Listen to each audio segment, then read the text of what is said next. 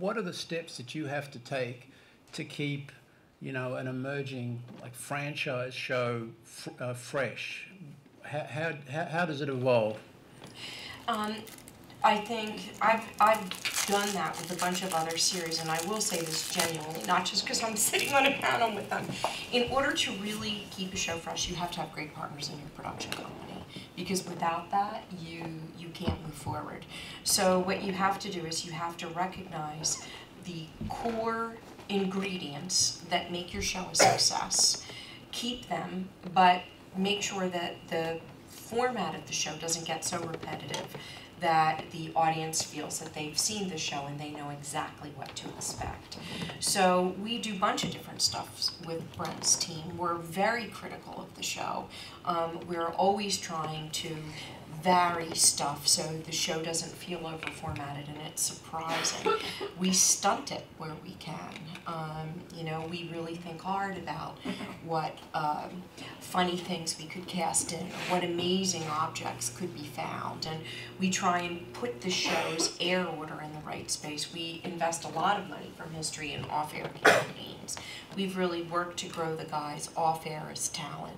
And I think the thing that you really need partnership with your production company is you have to keep your talent interested, because it's really hard to do these shows. And the normal arc of a show, and in this the Harrisons have been spectacular, and that they haven't been the norm, is that the talent gets bored with the show well before the audience gets bored with the show. So how you keep the talent entertained and engrossed and refreshed, it's just a constant puzzle. And what are some of the strategies for doing that? Well, I think with Rick, because he is so smart, and because I think he truly cares about objects, I think finding things that astonish and surprise him are really important. Yeah, I think the audience lives the show through the characters, so it's important for the characters to get excited, and then the audience feeds off of that excitement. And to Mary's point, we were kind of like the new kids. I'd worked on a show for a season and then moved on, and that was kind of my learning process. And Mary has probably 10 shows that most executives through their career would have 1 or 2 shows at the level of hits that she's had. So when we were lucky enough to be partnered, we just listened, and you know, growing a show or keeping a show up, I think the easy thing to do is just think, okay, this show's working, let's move on to the next one. But it takes constant retooling, and not too much that the audience necessarily even knows that it's happening, but it's keeping it fresh. And we try to get, if it's a sports item that might air around a sporting event, we might hold that piece for longer. There's a lot of little things to do, I think, to keep the audience, you know, on the rise. And Rick is very funny, and I think what these guys do that's so great is they, you know, find stuff that's going to make them laugh, don't you think? So whenever he can be fully spontaneous, the shows are at their best. There was a clip of him on Letterman, which I tried to bring today, but it was taken down, and he was totally filled the room. He's unbelievable talent, and it was an amazing little segment. The guy has great natural talent, but that's unusual in your field. Is he 1 out of 100, or? Yeah, even more than that.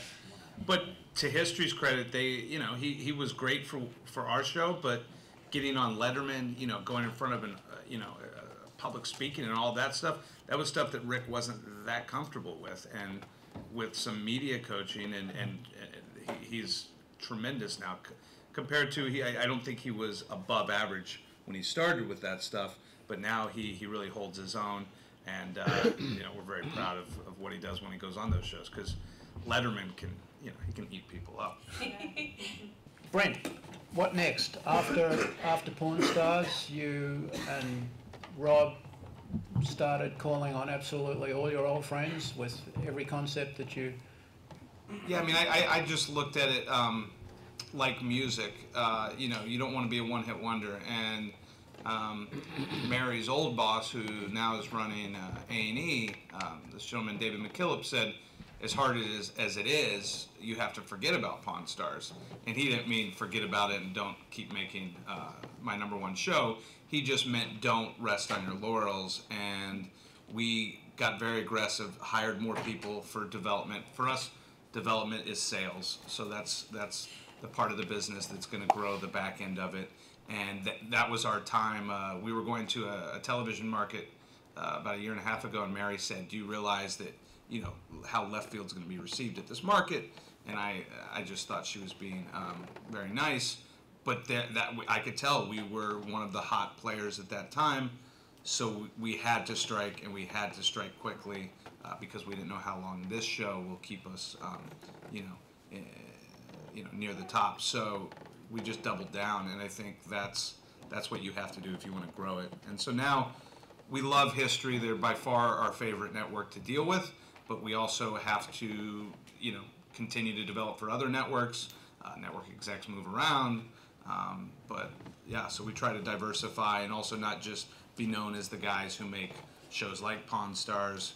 We have a show for A&E that comes out Monday night called Monster-in-Laws, which is very relatable, but very much, it's nice to watch it from your couch and not actually be in the room with these people, because it's a pretty tense environment. But at the end of the show, we have experts and relationship people who are trying to actually make a difference in these people's lives and fix these broken relationships. So it's not just a screaming, yelling show. It does have a purpose, and I think all of our programming we try to give a purpose to, and not be that kind of low-rent reality TV that we all know.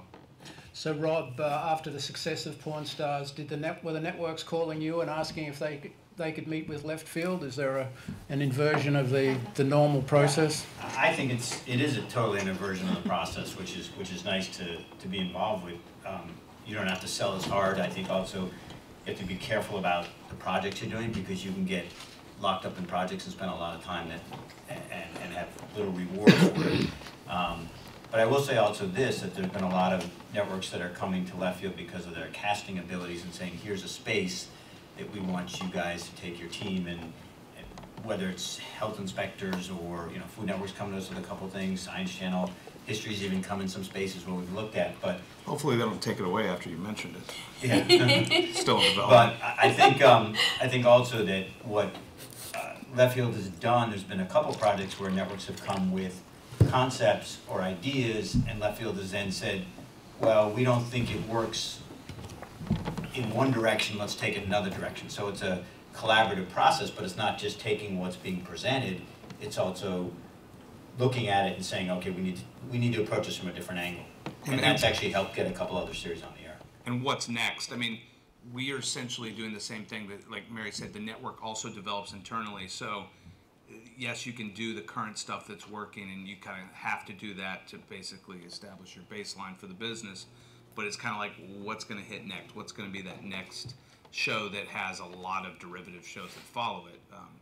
History always says, be first, be best. Is that right? Be first, be best. Mm-hmm. Any other comments before we hand over to Q&A?